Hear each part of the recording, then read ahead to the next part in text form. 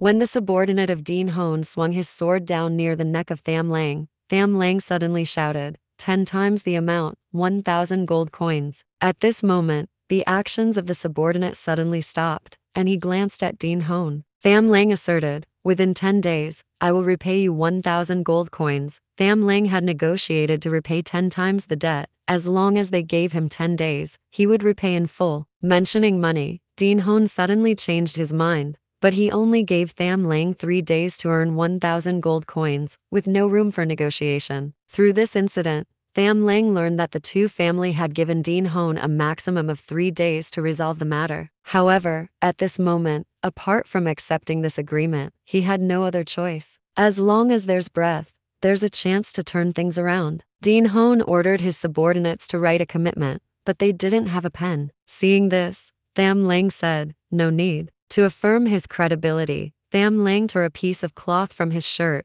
bit his finger, used his blood to write in commitment, and handed it to Dean Hone. Dean Hone, seeing Tham Lang's determination, then assigned 2 individuals, 13 and 14, to monitor Tham Lang. If after 3 days, Tham Lang failed to earn 1,000 gold coins, he would kill Tham Lang's entire family. On the way back, Tham Lang walked slowly, contemplating how to earn money to repay the debt and seek revenge. After a period of thoughtful consideration, he devised a plan to both make money and ensure the safety of his family while exacting revenge on the two family. With 1 stone, 3 birds were hit. Having thought it through, Tham Lang returned home in one go. In that dilapidated house, Tham Lang saw his father coughing up blood, his younger brother with a broken leg, and his mother in extreme distress. However, all 3 of them were united, determined to go to the two families' house the next day and demand Tham Lang back. Tham Lang, outside, took a deep breath and quickly opened the door, bowing his head in apology to his family. Tham Lang's sudden appearance shocked his relatives. His mother, upon seeing her son return, burst into tears, embracing him tightly. She thought she might be dreaming. Tham Lang didn't explain much. After all, his family knew he had been expelled by the two family. However, his mother didn't utter a word of reproach. For them,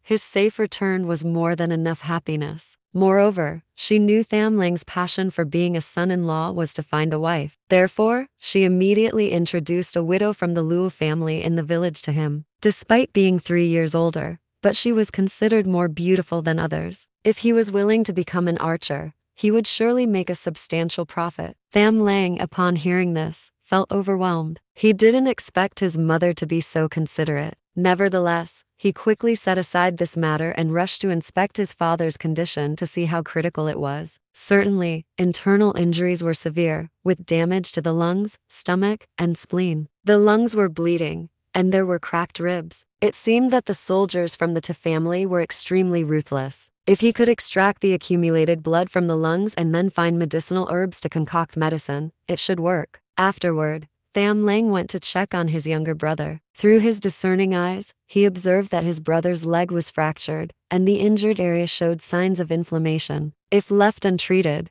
it would be troublesome. Fortunately, the broken bone was still aligned, avoiding damage to crucial blood vessels. Don't worry about our family lacking funds for medical expenses. No need to fret. Just lie down here for a few days. Half a month later, when I feel better, we'll head to Hien Vu and perform a street act. When you see a horse-drawn carriage approaching, rush to the wheel, pretend to be injured, and trick people into giving money, said Tham Keen. Hearing this, Tham Lang shook his head in disbelief. In this household, not only were the parents doting on their children, but even the younger brother cherished his older brother to this extent. In his heart, Tham Lang silently vowed not to let them continue suffering like this. After understanding the extent of his brother's and father's injuries, Tham Lang had a conversation with his family for a while before going to bed, disregarding the presence of the two guards, 13 and 14, standing outside. The next day, Tham Lang went up the mountain to gather medicinal herbs, spending the whole day to collect enough. Upon returning home, he started sterilizing needles, knives, and cotton cloths with boiling water, and lit several candles, reluctantly creating a simple operating room. Leveraging his adept medical skills, Tham Lang successfully reconnected Tham Keen's broken bone and used a biopsy method to extract the bruised blood from his father's lungs. His father no longer coughed up blood,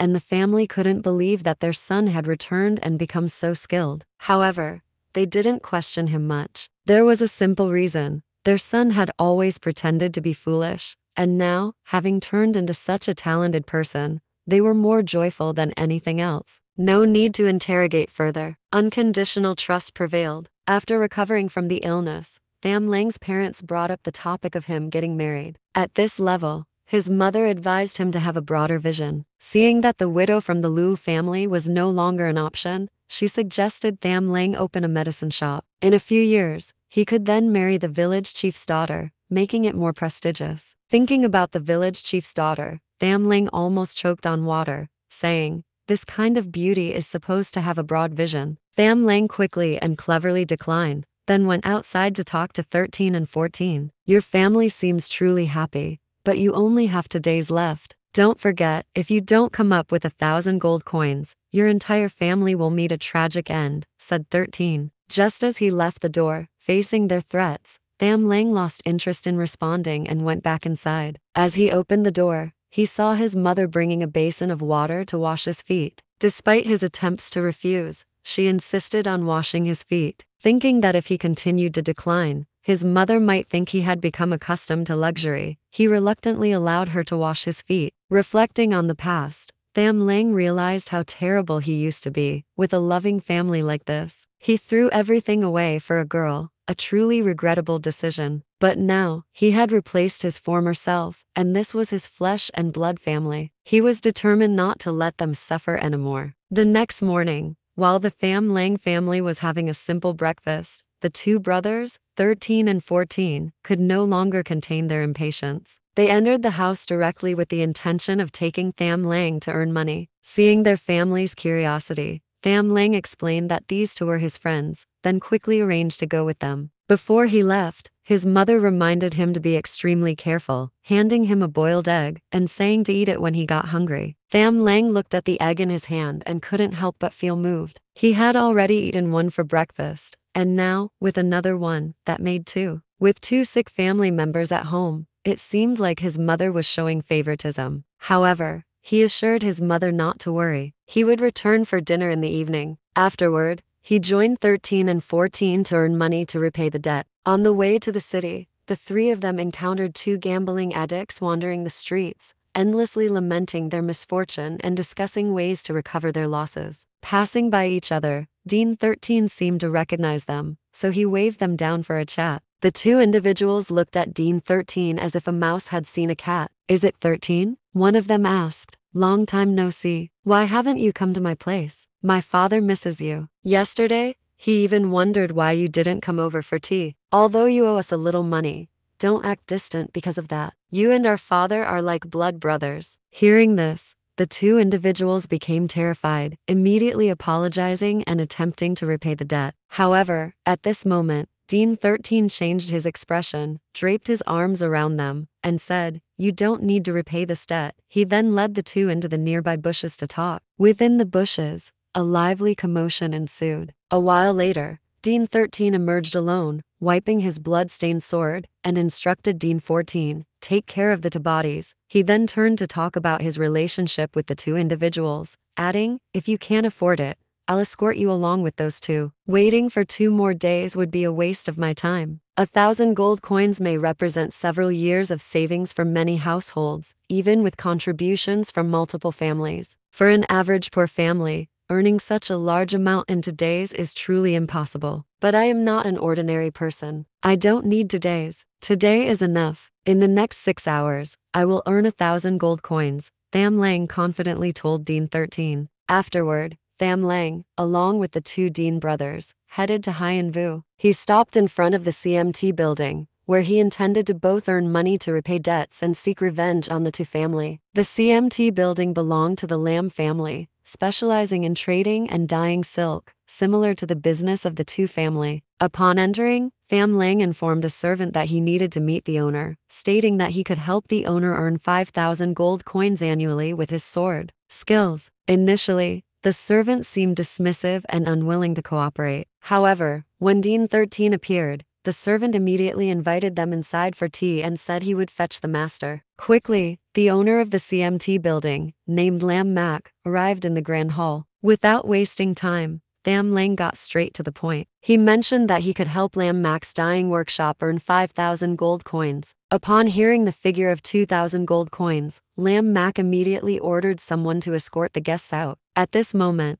Tham Lang took out a piece of shiny golden silk and placed it on Mr. Lam's table. Take a look at the color of this silk. Is it worth 2,000 gold coins? Glancing at the fabric, Lam Mac was immediately captivated. He quickly picked it up for closer examination, feeling a bit incredulous. How did the two family become wealthy? Tham Lang explained. It's because their silk is so lustrous that it's exclusively supplied to the royal family. Mr. Lam, imagine if you present this piece of golden silk to the king. What do you think will happen? The two family will be swept into the dustbin of history, and the Lam family will become the wealthiest in Hien Vu, Tham Lang said while sipping tea. But how do I know if you produce this dye color? It's entirely possible that you just found this piece of silk, Lam Mac doubted. I've brought the materials with me. Give me 2 hours, and I will dye this golden color for you. I guarantee it will be even more beautiful than this piece of silk, Tham Lang replied. Fine, you can borrow the backyard. If you need anything,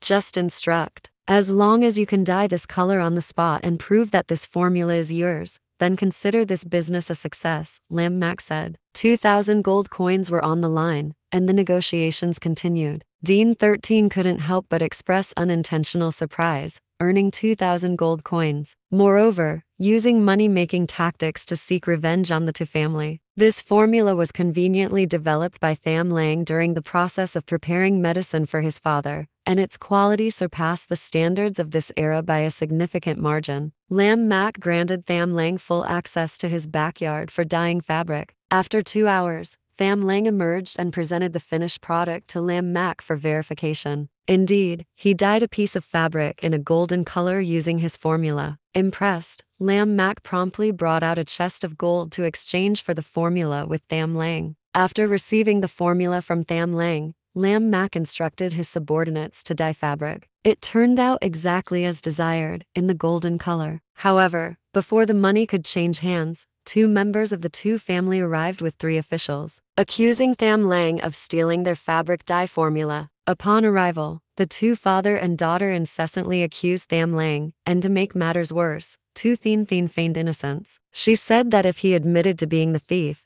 they wouldn't pursue the matter further, considering it a momentary lapse of judgment. Tham Lang knew he had been betrayed by the bastard lambs to win favor with the twos. If he admitted guilt, the two family might spare his life for the sake of their reputation. However, these people already held a low opinion of Tham Lang. Haha, do you have any evidence that I stole this dye formula? Tham Lang questioned. Tham Lang, you're just a useless person, incapable of achieving anything. How could you research such a formula? The two family has been working in the silk industry for years, consistently improving the golden dye formula, said to Guangdong. Haha, so you don't have any evidence. Honorable officials, if I can create an even better golden dye, wouldn't that clarify the truth? Tham Lang turned to address the officials. At this moment, the officials were momentarily at a loss for words and could only nod to let Tham Lang prove himself to these people. Tham Lang not only compared a particular golden color, but also discussed the purple color in this world. The formula to create the purple color was even more challenging than the golden one. The dye material for the purple color had to be obtained from snails and seashells with color, and just 1 gram of dye material required 3 thin-shelled shells. Even in the Great Veem dynasty, they hadn't mastered the process of obtaining color from shells, relying on the crude method of mixing red and blue. Consequently, the effect was terrible. The color lacked vibrancy, and it faded quickly. Therefore, dyeing in purple has become an unresolved issue in the silk industry in this world. Tham Lang is alone, without money, using the simplest and cheapest method to dye the purple color. However, the two family can mobilize the entire clan's resources. Are you telling me you won't even dare to tackle this?